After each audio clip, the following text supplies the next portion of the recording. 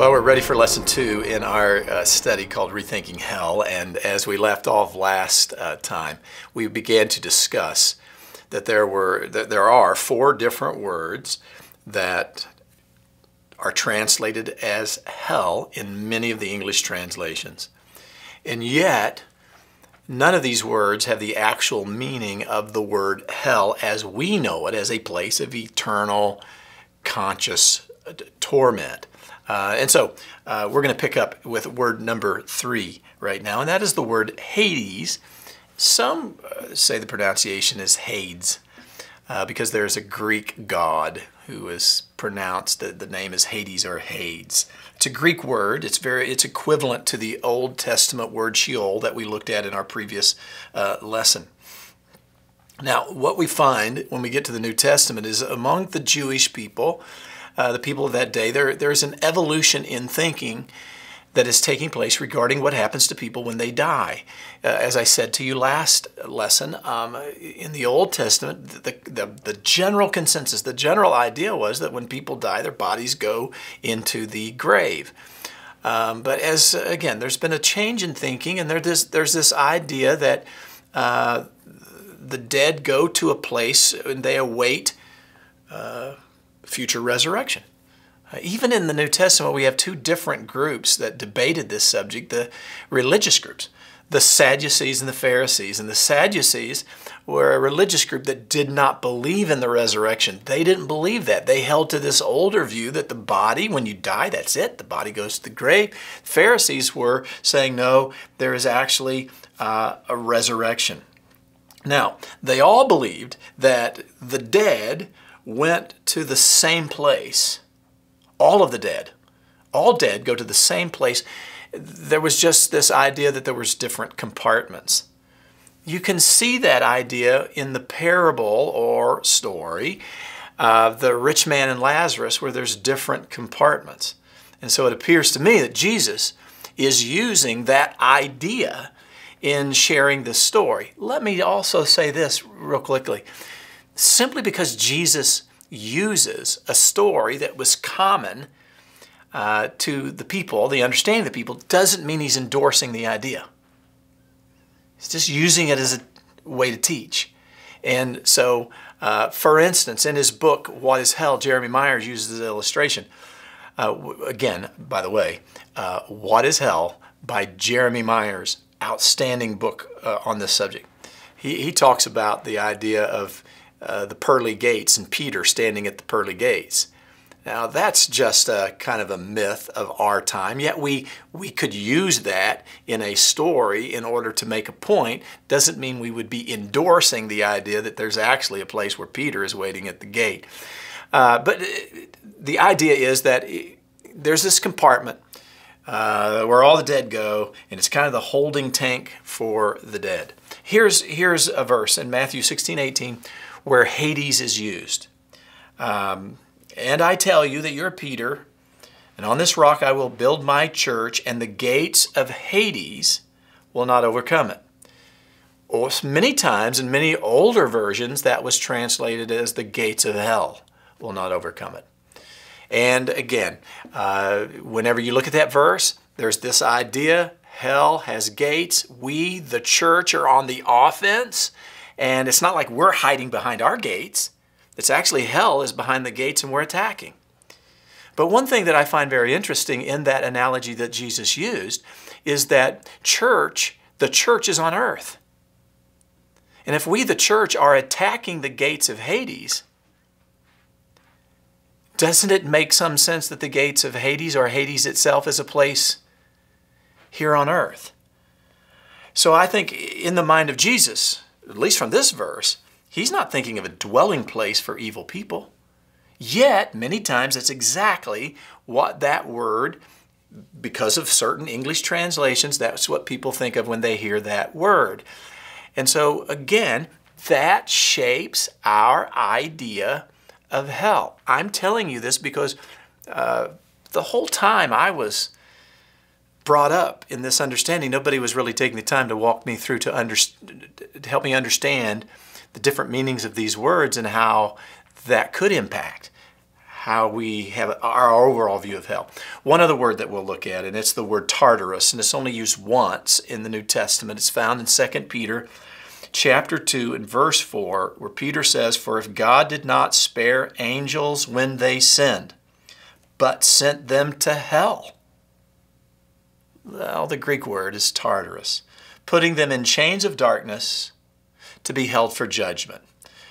Once again, as Hades, the word Tartarus is a part of Greek mythology. It's very possible that Peter was borrowing from Greek mythology in order to make a point. Again, that doesn't mean that Peter is endorsing it. It would simply mean that he was simply using it as a teaching tool. It's referring to some angels that's being reserved or held in chains of darkness.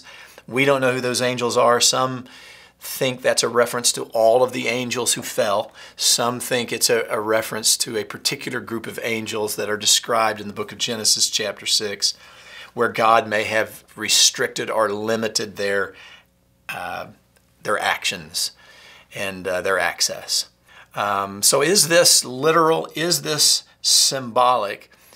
Either way you want to interpret that, either way, it's obvious that Peter is not referring to human beings being sent to a place called hell. So we have Sheol, we have Gehenna, we have Hades or Hades, and we have this place called Tartarus. And all four of these words have been translated as hell. So I think my point is it's not as clear as some try to make it. Once again, in all of this, with all of these different words that are used, the question is not, is there a hell, or is there an end of time punishment or an end of time judgment? That's not what's at question. What is at question is, what is the nature of hell? In other words, what is hell like? What is the duration of hell? And what is the purpose of hell? That's the questions that we're asking. And once again, throughout church history, there have been three different approaches to answering that question. And by the way, as I share these with you, as we begin to look at them, they may differ from your understanding. But that doesn't make them wrong. It just makes them different from the way that you have understood it.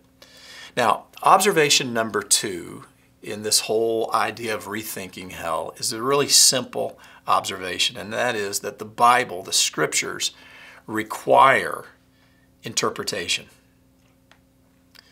The Bible requires interpretation by human beings, and that means that although the Bible is infallible and inspired Word of God, we human beings are certainly fallible.